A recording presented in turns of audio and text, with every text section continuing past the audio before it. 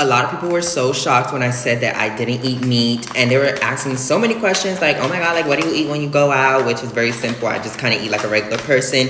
But I ordered Chipotle, and I'm gonna show you guys what I ordered from Chipotle as someone who doesn't eat meat. So it's a bowl with brown rice, pinto beans, basically like their tofu, queso blanco, mild tomato, hot red sauce, sour cream cheese, and lettuce and tomatoes. And that's literally it. I add a little bit of tapatio in there because I'm a girl who likes her spice. And I kind of just dig in. Like, it's simple. My bowl looks so, like, she's thick. She got a lot in there, y'all.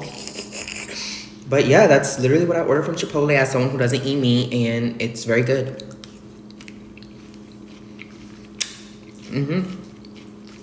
Not delicious. I love it.